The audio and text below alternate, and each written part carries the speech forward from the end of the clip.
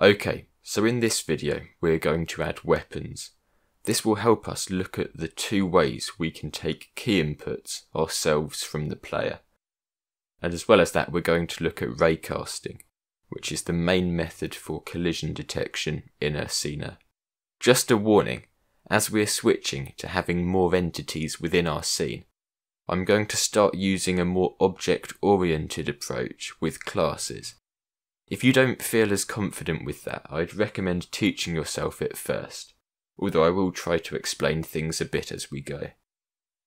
Before we can get into that, first we need to import everything we need, including the first-person controller, and set up our scene and give ourselves a ground entity. I'm not going to go into too much detail with this now, as we've done it plenty before, but you can always pause and slow the code down if you need a refresher. One thing I am going to mention though is how important it is to give our ground a collider, otherwise the player, which we're about to deal with, will just fall straight through. To create our player, instead of calling the first person controller straight away, we're going to create our own player class. Within the brackets, we can tell it to inherit everything from a standard entity in Ursina. We could tell it to inherit the first person controller here. However, that would cause issues when we create our own input and update functions, which will overwrite the existing functions the first person controller uses. Instead, what we are going to do is create a separate player controller entity. Then when we initiate our player, we will set its parent to the controller so it remains fixed to it. In case you're wondering, the two underscores either side of init means this is our initializing function that runs when an object is created. And in addition to that, by using the two asterisks, then kw args, we are basically telling it to accept all keyword arguments we pass our object, and then just pass them on to the player controller. Super.init is just how we initialize the entity that we are inheriting everything from. Now within the controller, there will be other entities we can access, such as the entity that the camera pivots around, or the diamond at the center of the screen. These are pretty easy to find from the controller source code, so I'd really recommend looking through there at some point and understanding how everything works, and I'll put a link to the GitHub page for this in the description. We can create some weapon entities now, and parent them to the camera pivot that I just mentioned, to make sure they move with us as we look around. The positions and so on here will vary depending on the models that you decide to use. We can then create a list containing all our weapons so we can access them later, making sure to use self dot at the start to make sure it's accessible by all other functions within the class.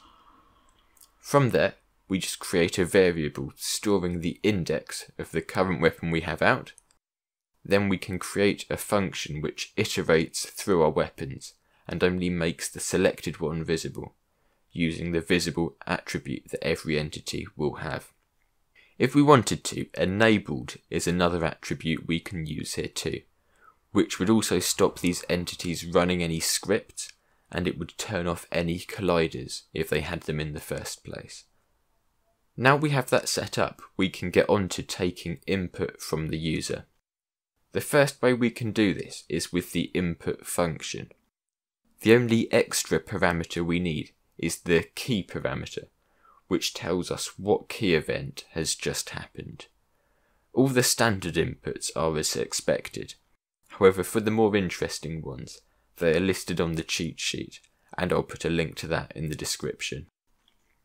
Now we can just use that key value to work out what to do, such as switching to the weapon selected if a number key is placed, then catching the exception if it's not a number key to just move on. We can then use the scroll up and scroll down events to switch weapon number, then throw in a modulo operation just to make it wrap around. If we want to continuously check a key being held down, say within our update function, the built-in held keys dictionary is really useful. Just pass it the key you want to check, and it'll either return 1 or 0, which you can then use in a true or false check, or as part of a calculation like I'm doing here, in order to move the player camera up and down to let them crouch. Finally, let's just call that player class within the main body of our code, and if we test it, you should see everything working as intended.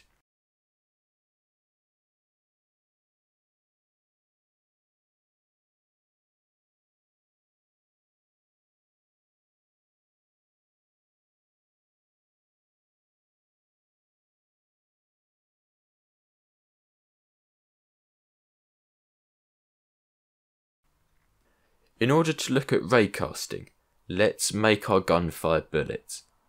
We can create a separate bullet class in the same way, and give it some attributes like speed and lifetime. We can also just store the time it was created, so we can destroy it if it has been moving for too long.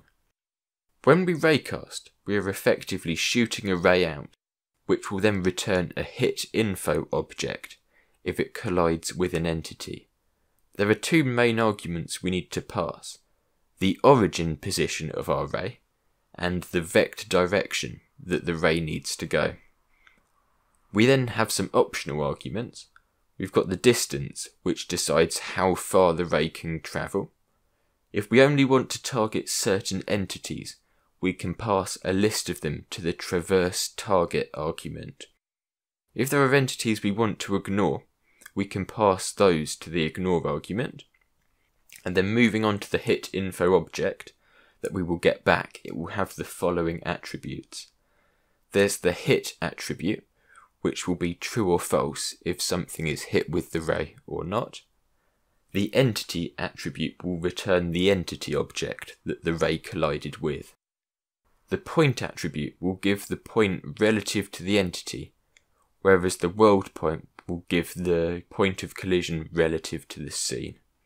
And then we've got distance, which is just pretty obvious. There's the normal and world normal, which will give the vector that is 90 degrees to the face which is collided with. And then finally we have hits and entities, which just return lists which are useful if lots of entities are hit with the ray. As always, I will put links to each part of the cheat sheet for this in the description. We can use this to cast a ray one step ahead of where the bullet is travelling, and then if the ray doesn't collide with anything and the bullet doesn't get timed out, we can move the bullet forwards. If this isn't the case, we will want to destroy the bullet using the destroy command and then passing it self. Then we can just add some code taking the left mouse button as key input, and we can check if we have the handgun out. If so, we call our bullet class and position it at our camera's position. Testing this out now, it should all be working fine. However, there are ways to improve it, such as altering the starting position of the bullet so it appears to come more from the gun, or maybe you could add mag sizes and then make the player reload. You could also maybe create your own enemies which get destroyed when shot by the player. But that's it for today. Thank you for watching, and as always, please like, subscribe, and I'll see you in the next one.